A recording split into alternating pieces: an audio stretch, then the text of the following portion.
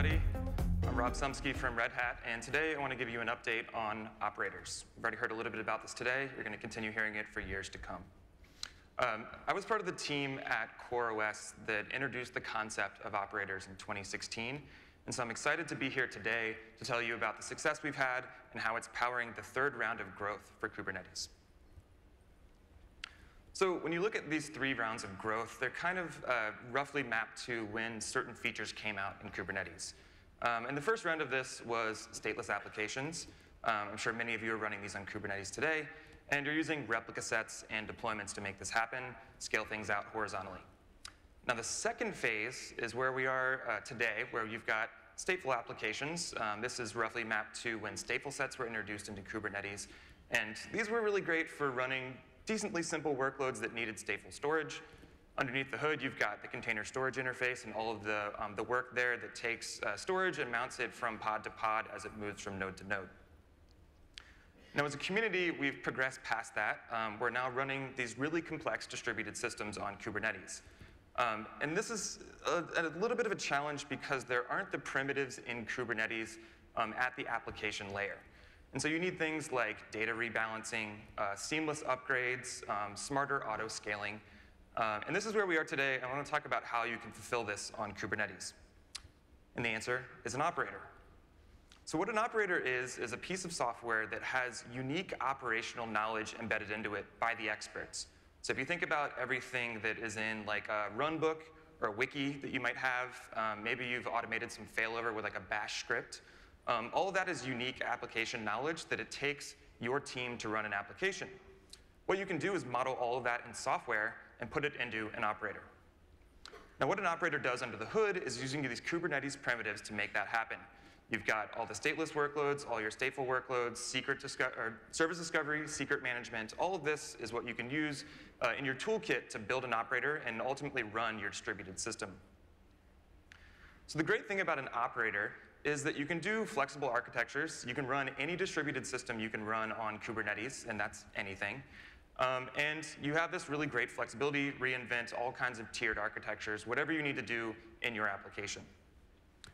Now, most importantly, because you're using Kubernetes under the hood, you're not reinventing these core concepts. Nobody needs to reinvent service discovery. Nobody needs to reinvent secret handling. It's all done by the community, and we've done it really, really well. Now, of course, running these, you don't want to be tied into a bespoke set of tools. So you're just using kubectl at the end of the day. You're looking into pods. You're streaming back logs. It just feels like regular Kubernetes, but you've got this superpower of the operator backing it. And then, once again, because you're using Kubernetes, this application is truly hybrid. You can take this operator and give it to somebody that's running on one Kubernetes provider or another Kubernetes provider, and it's going to work the exact same. So you really get this truly hybrid application that can run anywhere. In KubeCon EU earlier this year, we introduced the operator framework to help all of you make these operators. And it's a set of tools to get you started, starting with our operator SDK. And this is a set of code generation and best practices around communicating with the Kubernetes API, how to structure your operator. Because at the end of the day, you're building this reconciliation loop that has all this logic built in about your application. Then, of course, you're not going to be running just one of these on a cluster. You're going to have multiple of them. And software updates are important, so you need to manage the lifecycle of your operators, which then manage the lifecycle of all the applications that are running on your cluster. So we have our Operator Lifecycle Manager, which does just that.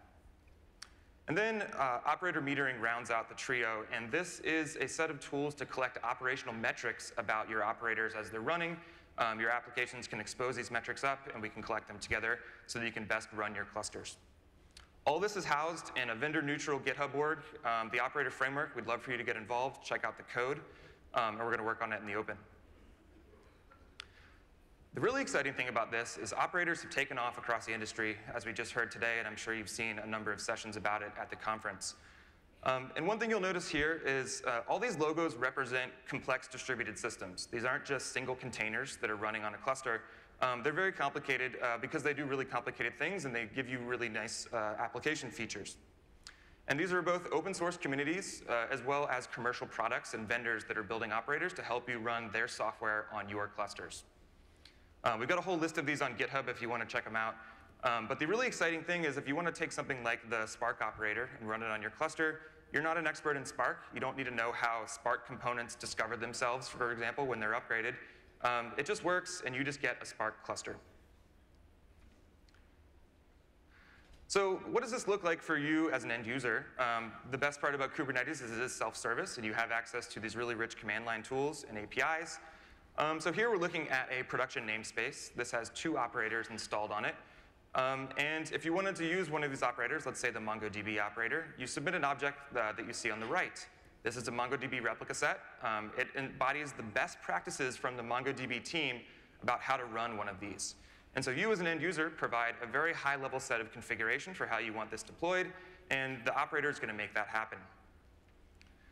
Now, of course, you're not just running 1 or 2 of these on a cluster, but you've got a bunch of them.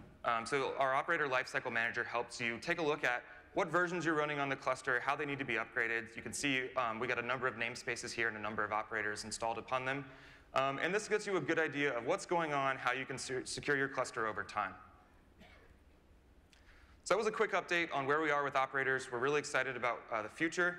So I want to encourage you to get started. We've got a Getting Started guide on GitHub for using the entire framework. Get started building an operator. And if you need some help, we have an operator SIG that meets monthly.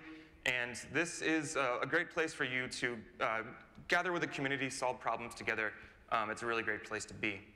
And then, of course, if you've got time later today, we have a session at 4:30 about operator metering specifically. And unfortunately, our workshop that we're running tomorrow morning is sold out, but we're going to be doing more of those in the future, so stay tuned. We're really excited to see what y'all build. Thank you.